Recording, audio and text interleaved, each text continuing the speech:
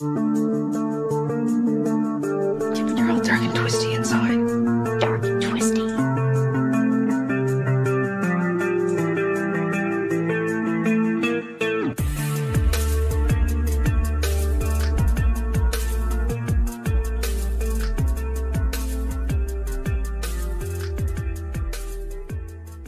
Hello, is this Sarah? Yes, it is. This is Officer Allen, East Moline Police Department. Hi.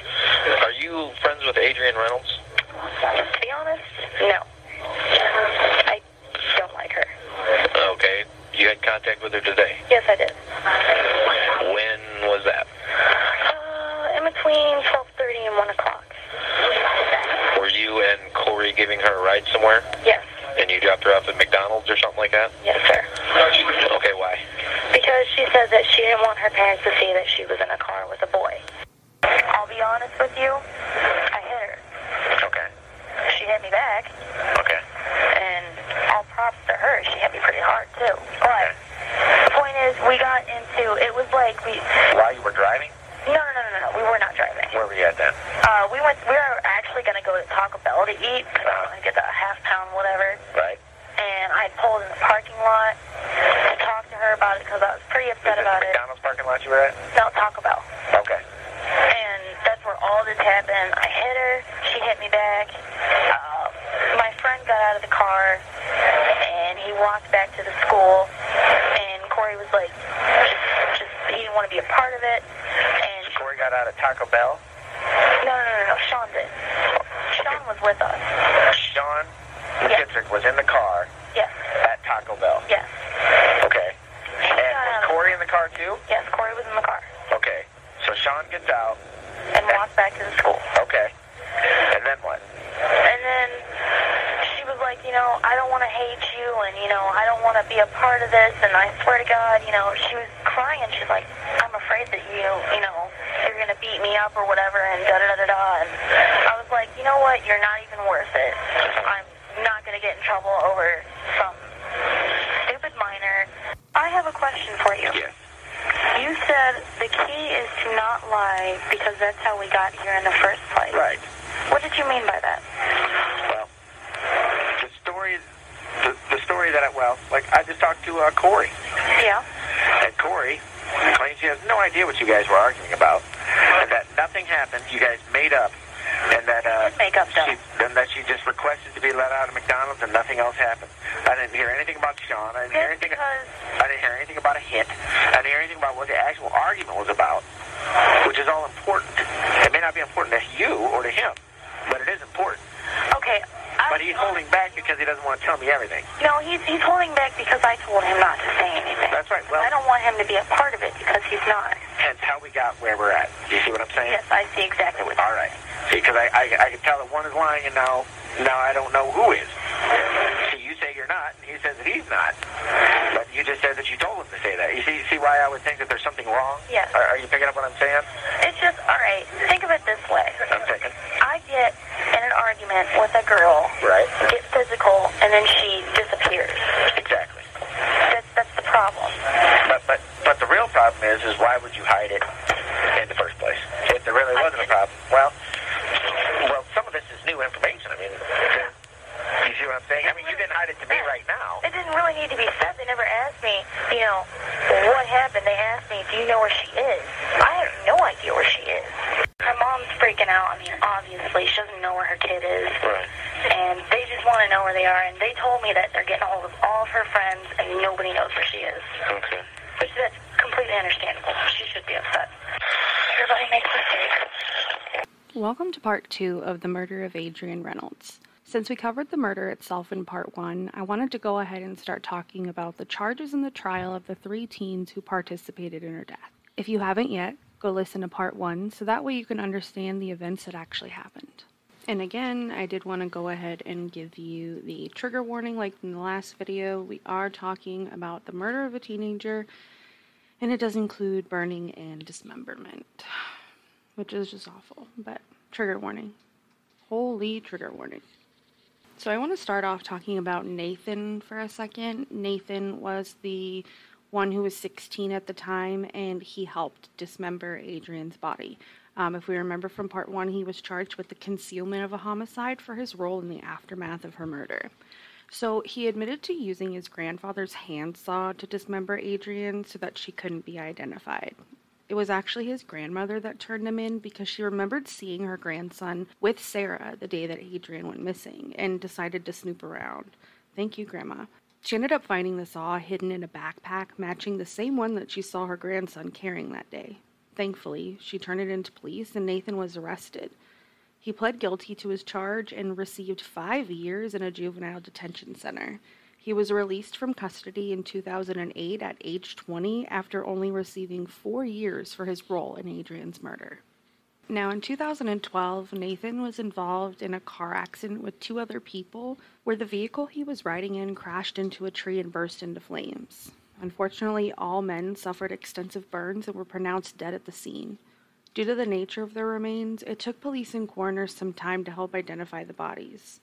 When Adrianne's father was interviewed and asked about how he felt knowing what happened to Nathan, he stated he didn't feel one way or the other about what happened, but he does feel for the family who lost a child just like he did. Now, I did just want to say that this was the only part that Nathan was involved in. He wasn't involved in the murder of Adrianne. He wasn't in the vehicle. He wasn't around the vehicle. He was only there during the dismemberment. And since he was a juvenile when he was arrested, a lot of the court documents just aren't available. So I wanted to just go ahead and give you that bit of information, and so that way you know why we don't really talk about him too much after. Now, before we skip forward to their trial, I really feel like we need to go back in time and look at some of the reasons that this murder could have happened and why. So let's do a little history lesson. So, Adrianne Reynolds' mother was only 16 when she got pregnant, and neither her or the father were ready.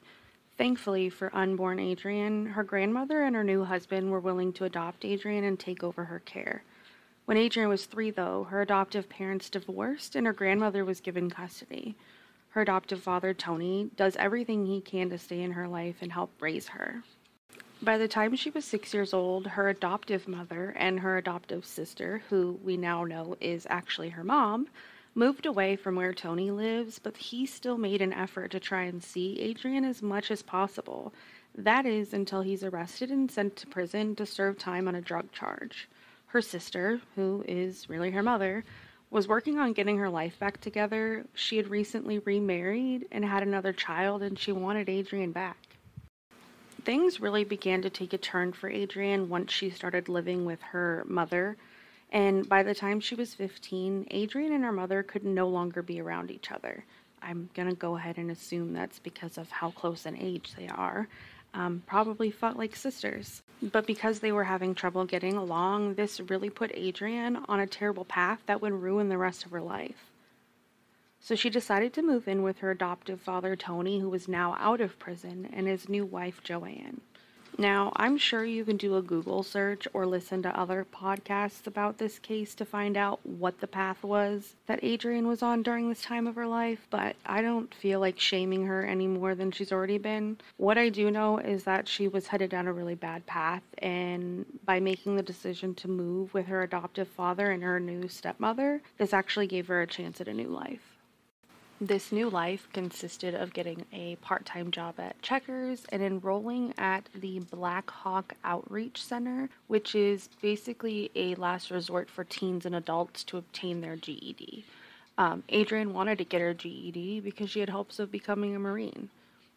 Now, Sarah and Corey had already been attending the Outreach Center when Adrianne arrived. Sarah had actually convinced Corey to leave his current high school and enroll at the Outreach Center so that way they could hang out more.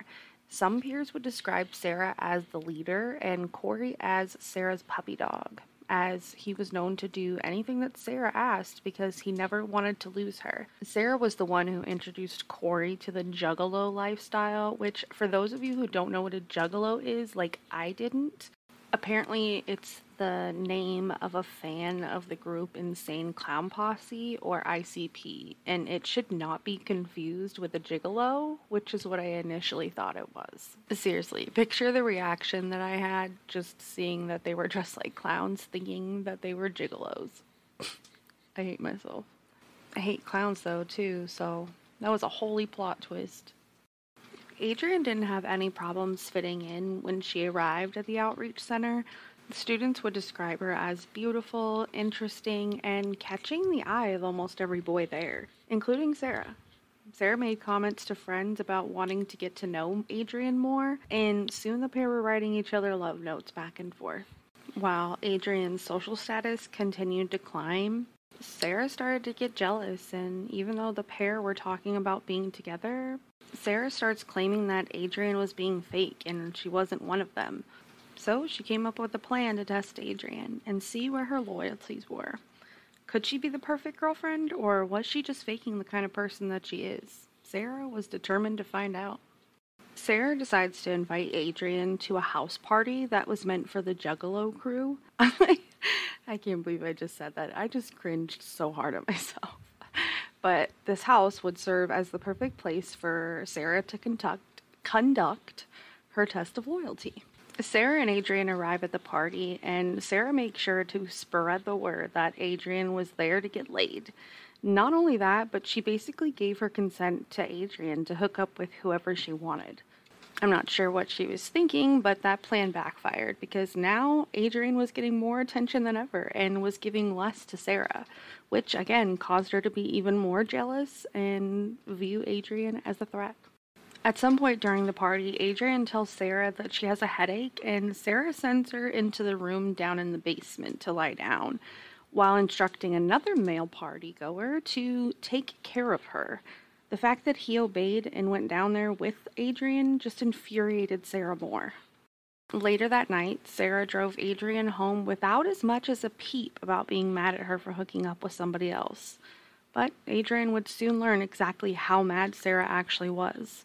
After the party was over, Adrianne instantly notices that there's a difference in her social status, and she can't understand what could have happened at this party to change everybody's mind so quickly. But she was able to locate the source. You guessed it, Sarah.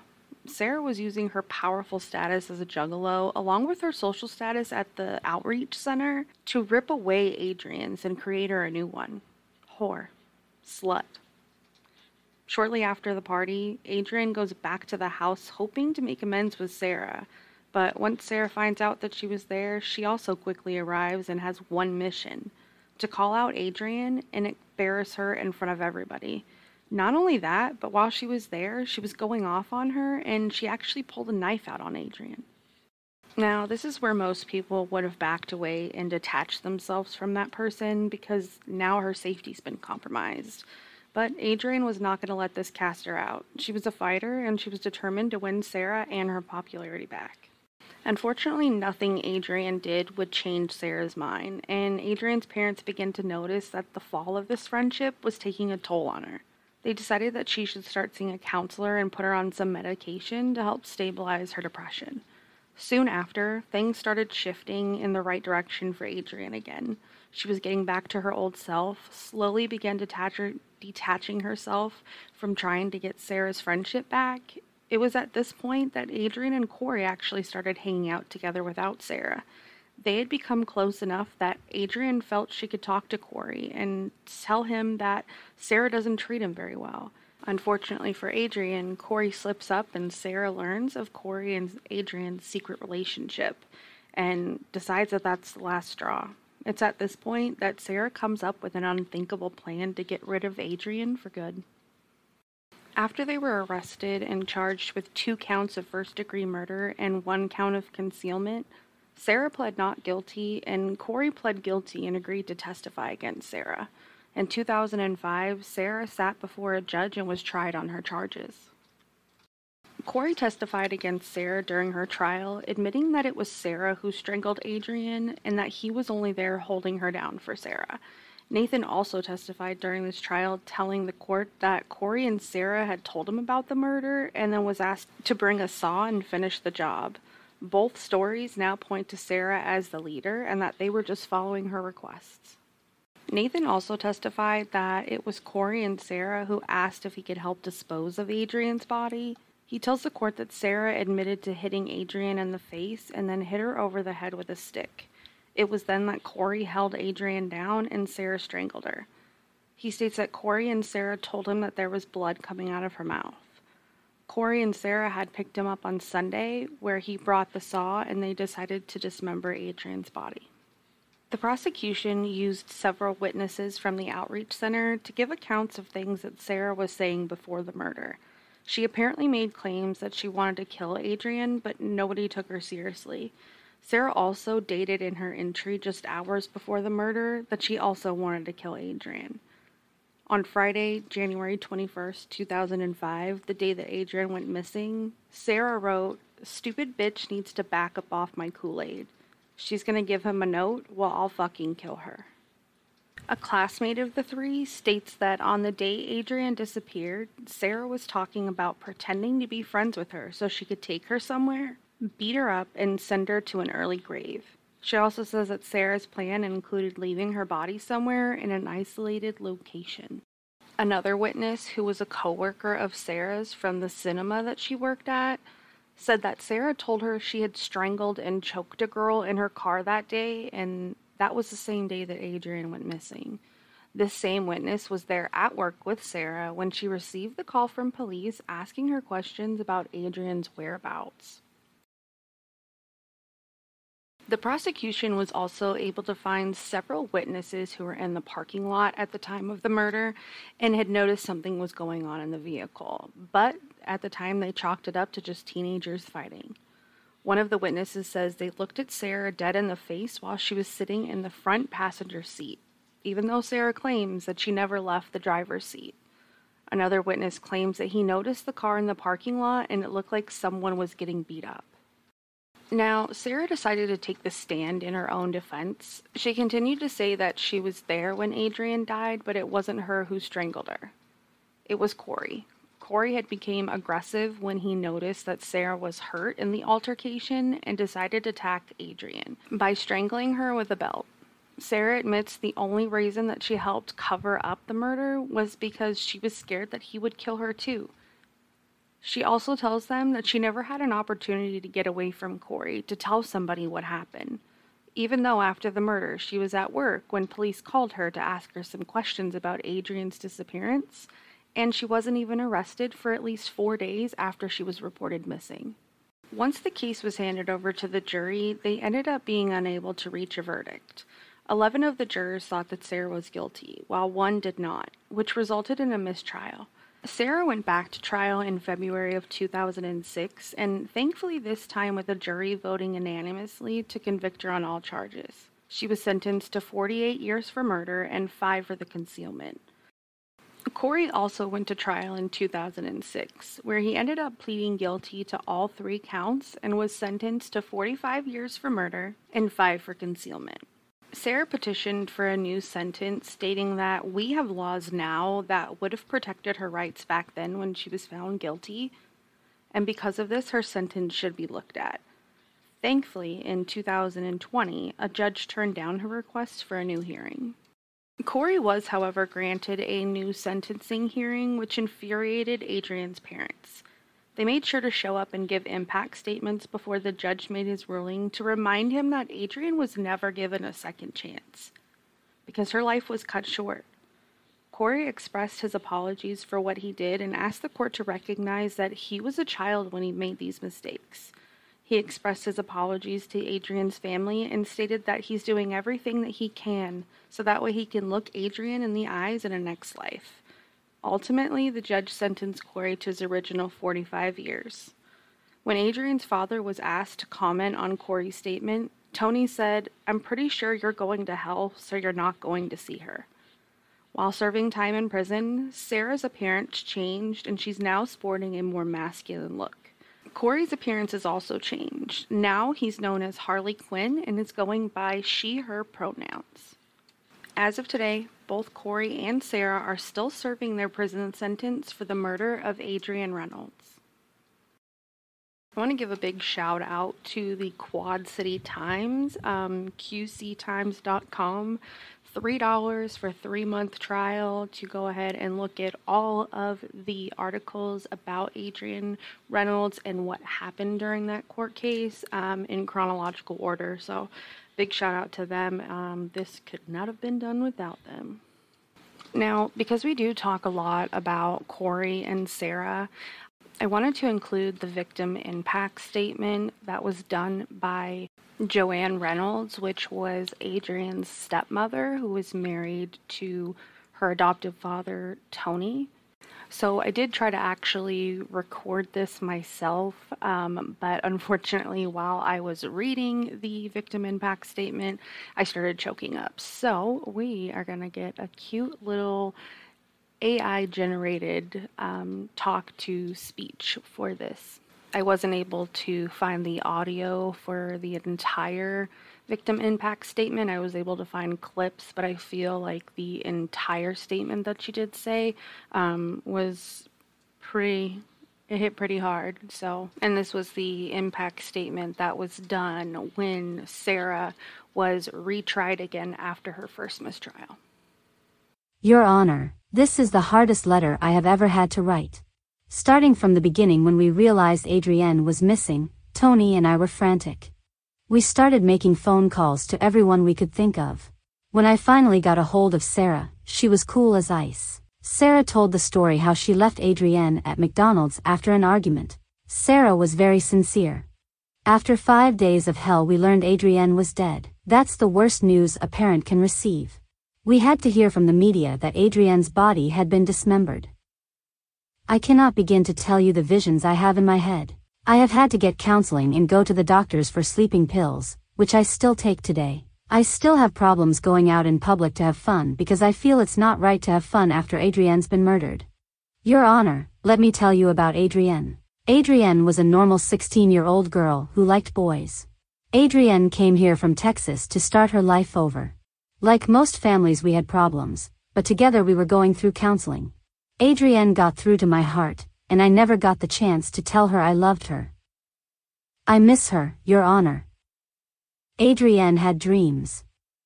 She wanted to be an American Idol. She loved to sing. Adrianne wanted to be a designer that did detail paintings on cars.